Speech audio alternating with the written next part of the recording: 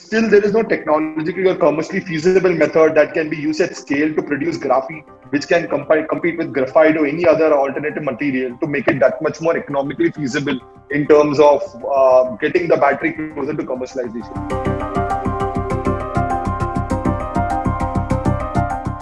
Also, I would just like to touch upon the point that you brought about graphene with respect to how soon can we use graphene in our batteries, or is graphene the next big alternative, right? So we've done a lot of research with respect to different derivatives of carbon, and graphene being one of them, right?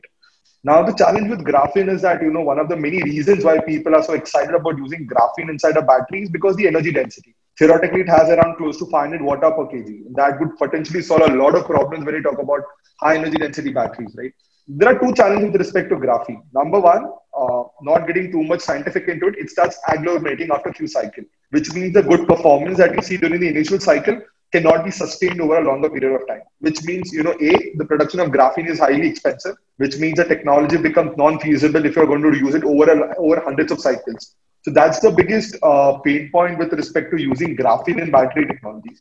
B, the entire process of manufacturing graphene itself is also very expensive, right? People use Hummer's method along with a couple of other methods to produce graphene, but still there is no technologically or commercially feasible method that can be used at scale to produce graphene, which can compete with graphite or any other alternative material to make it that much more economically feasible in terms of getting the battery closer to commercialization.